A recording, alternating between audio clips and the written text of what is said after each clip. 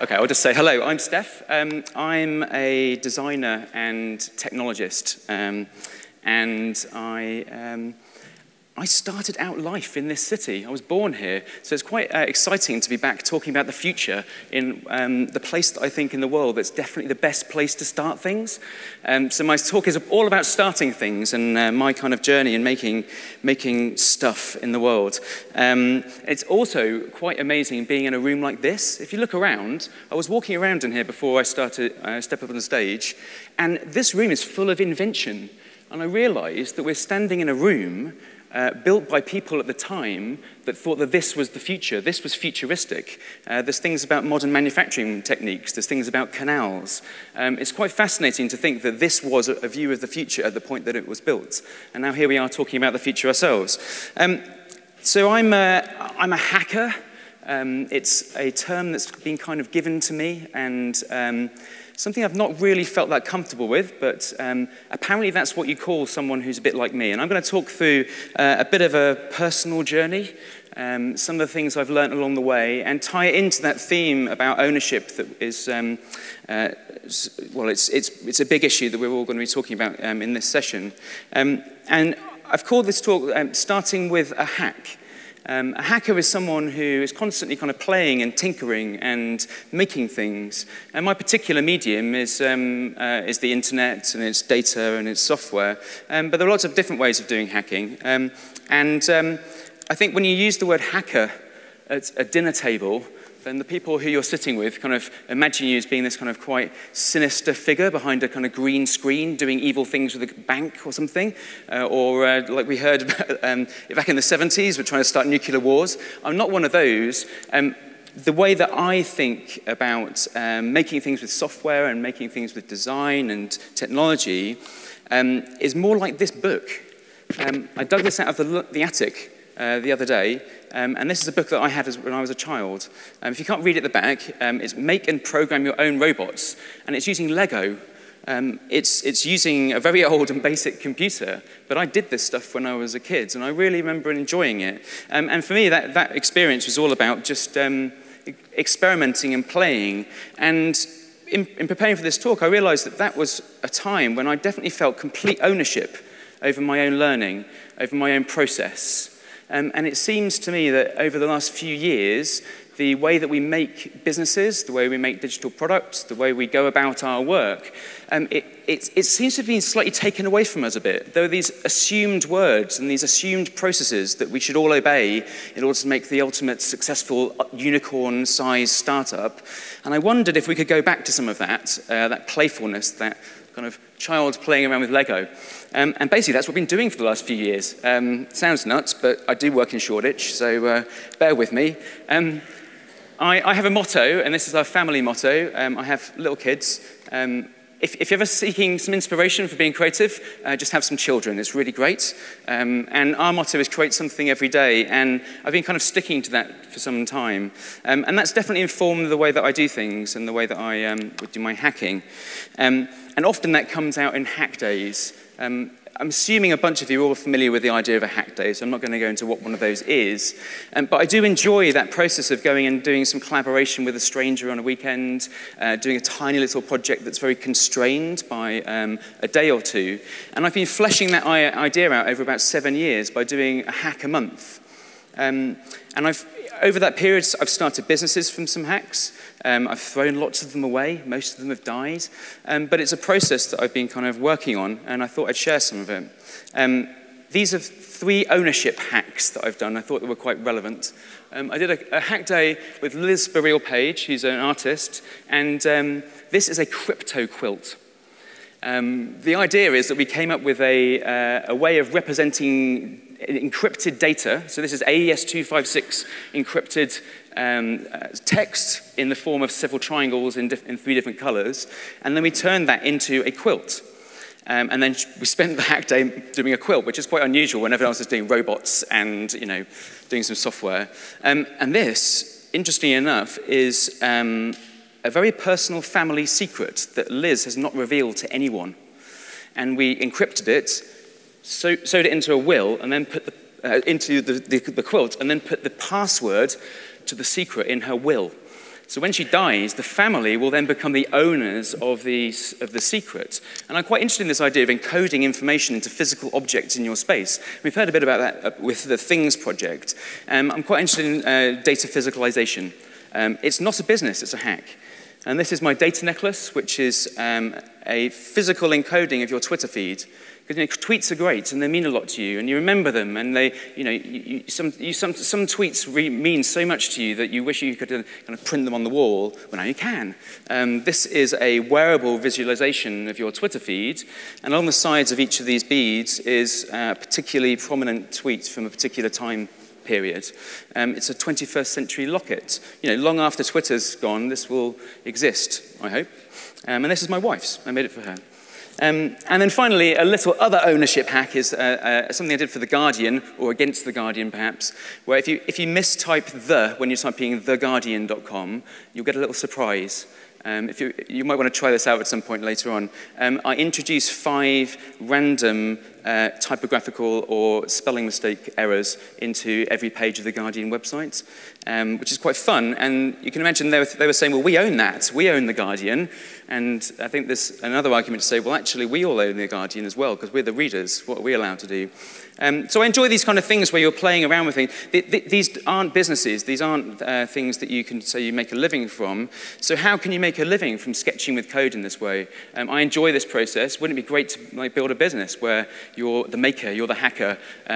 Let's make a studio where we gather all the cool makers and hackers we know and start something ourselves. So that inspiration is exactly what I've done over the last couple of years, because I've already done a startup.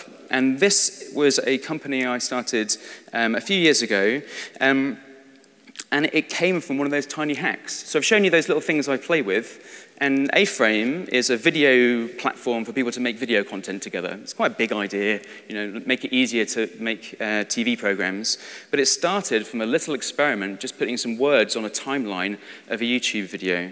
And then suddenly, a few years later, we had 50 staff. We'd raised lots of venture capital funding and gone to America and all that sort of stuff. And I realized that the enjoyable part had kind of passed, so I left that company. And I realized that actually there's something about focusing on the bit that brings you joy in your work. And I really enjoyed those spare time little projects. So knowing that I was good at that and I was good at this stuff, I thought I'd try a kind of different approach to building things and start a startup studio. And we kind of joke about this. I heard you liked startups, so I started a startup to help startups. And basically, we built products with a kind of maker-first methodology. We got all the people that we knew who were similar to me in that process. I teamed up with a couple of other guys, and somehow we magicked up an environment where the process was important to us, where we, as the makers, had ownership over our own production. So we weren't trying to go and get our grandmothers to give us their life savings to start a business. We were going to hack, we were going to experiment and see what happened. And we called it a startup studio because the output of that studio, we hoped, through trying lots of things, we'd make something that stuck, a bit like the way Twitter started. Twitter started with lots of people playing, and then eventually Twitter emerged. And there's a lot of people who are kind of trying this now. It's quite an interesting model where it's very maker first. And the whole principle of the studio, and it's important that we had a kind of core idea, was to give a leg up to others. It's a leg up to the little guy, a way of kind of seeing if we could kickstart something. So the process we went through was to gather cool people in a room and then have an idea funnel. And this wasn't, we weren't trying to pitch ideas to other people. We weren't selling our services by the hour. This was extremely risky. Luckily, one of my co-founders had enough money to back us to basically work on what we wanted in a room together by ourselves without having to have clients, which is very luxurious. So we thought long and hard about what we would build, and we came up with this idea of a funnel. And over a period of a year, we tried out 50 tiny little experiments. Like we'd talk to each other about ideas that we'd had that lined up with our principle, and then we'd do little tiny code experiments. These weren't business plans. And then from that, we did 12 prototypes where we built one of our ideas in a 2-week period, and we'd call those hacks. So we'd start with an idea on a Monday, we'd sit down, design out what it would look like, talk to some people about it, and by Friday the next week, we'd hopefully have something on the internet. And then we'd throw it into the world. We'd just see what people thought about it and see how people responded and if they liked it. And so it was a period of amazing making for a year, and we really threw out loads of cool stuff, really interesting ideas. I realized that I'd enjoyed blogging, and I made a mistake with my blog engine that I'd written and revealed my drafts accidentally. And in revealing the titles of my drafts, I suddenly thought, well, why don't I get people to vote on which draft they want me to write, because I haven't got enough time. And that turned into an idea.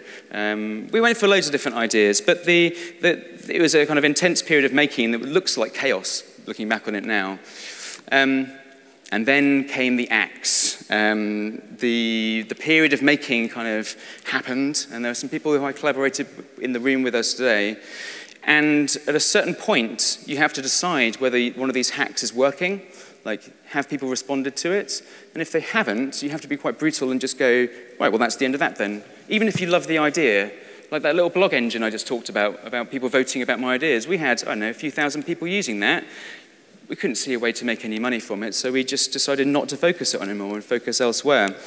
And this is quite a brutal thing to learn, but it's also quite... it makes everything quite light because you're owning your process. You're completely owning the way that you want to relate your work to others. And by saying to people, these are just hacks, like, what do you think? It's completely different to going and raising finance from your family and then making some kind of deep promise that you're going to follow through in a really, really controlled and focused way on an idea.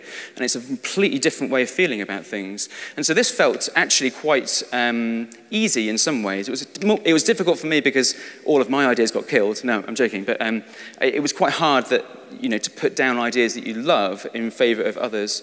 But learning that process of coldly evaluating your own work and then stopping can really remove you from getting stuck into a promise and stuck into having to deliver on something you don't want to work on anymore. And I've been there. I've spent years working on things that I don't want to work on anymore just because everyone around me is telling me, yeah, it's going to be great one day. And then you grow the winners. I'm not going to pitch you the things we made, but out of that process, we had another year where we've made 3 businesses.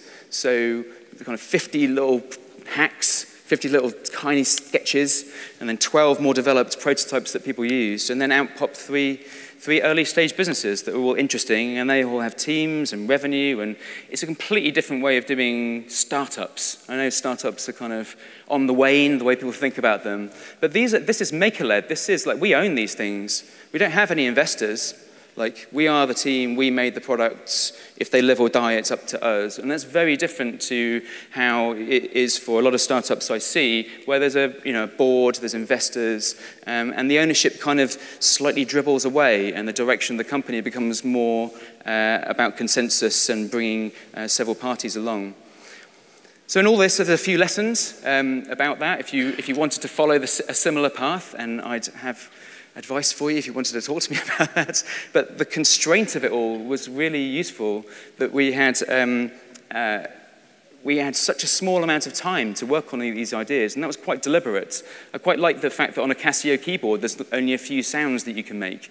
We're kind of the equivalent of that with building digital products. To go along with the theme of the ownership strand this afternoon, the only way that we are able to operate that fast by, in a week I was working concurrently on 8 different products, writing code, and so were the other people around me. The only way you can do that if you're sitting on the top of loads of services that have been designed to enable you to go quickly. And I know there's a lot of negativity around about what these cloud services and cloud platforms are doing for us. I would not have been able to put out that kind of level of work in that period if I had to invent everything, or if I had to buy a load of servers and put them in a room somewhere. And I really think there's a strong argument for the cloud being an enabler of creativity and personal creativity and maker-led creativity. And so there's something of a nuanced line that operate in the middle, where I realize that there's problems with these things, but actually for me to live and for me to do what I do, I have to sit atop these things. It's okay to quit. I think that you have to learn that if it's not working within the time that you've set out for an idea, then just stop. And a lot of people get tied up in startup land and they get burnt out. And I'm often telling people just to stop. And it's not all fun. It's very complicated doing 3 startups at once. It causes you a lot of trouble on a personal level. It's very difficult to have focus. And if you're a venture capitalist listening to my talk, and I'm sure, maybe there are some in the room, the mantra is focus, focus, focus, just do one thing. And we're going against that by having a studio approach. So the question was, did it work? Did we manage to get there? Did having many different things and not focusing and being defocused, did that enable us? I'm not sure, because we still haven't proven the things that have come out from that studio, but I don't know many little kind of maker studios that have managed to do that kind of process and then come out with 3 businesses that are working. So there must be something there, and there are others now in London who are trying something similar. There's places around the country that are kind of starting. In Germany, there's some very popular, very big businesses. But I want to end on something I think that everyone can focus on around this. You don't have to start a startup studio to behave in this way. What I realized in the whole thing is that basically I'd encoded side projects as my core business. I love doing side projects. I love doing hacks. Side projects are where you completely own your own time. You own your own focus. That's where your passion is leaking out in the world. And it's really important to focus on that, I think. I had a wonderful meeting with a VC this week, and he said, I asked him, how do you choose who to invest in? And he said, I really pay attention to people who are passionate and have been working on stuff in their spare time. If it's leaking out in their spare time, then that means there's something there, and they'll be really, really good at following through. So I have a couple of things. I'm drawing monsters. This is my current little thing. I have an Instagram account where I'm drawing these little monsters with my kids. I don't know what that's for. And I think it's okay not to know what it's for yet. Just play and let it come out. Something might emerge. Maybe I'll make some t-shirts with monsters on. I'm telling stories. And I understand that Matt is here, who is all about stories. You don't know, but you inspired me to tell stories to my children. And now we have this thing where I'm recording all of my bedtime stories with the kids. And they all go up onto the little website where they can listen to it again afterwards. It's kind of like, I don't know, maybe there's a little product there. I don't know, it's a side project. So I really want to leave that message with you that in all of this, we've done a grand experiment around owning our own process and doing things in a very different way to others, and trying to be experimental and to be maker-led. The thing that's emerged as the main thrust of it all, though, is that you have to be passionate about what you do. And of those 3 ideas that came out of that studio, the real reason each of them worked, the only reason they worked, is because they were owned by one person who cared about that idea and wanted to see it come out in the world. So passion is the conclusion from 2 years of makeshift, and that's 20 minutes distilled down for you. So that's me. I'm Stef. I'd love to have a chat with you about any of this. If you want to catch me, I'll be outside. Good luck with your side projects.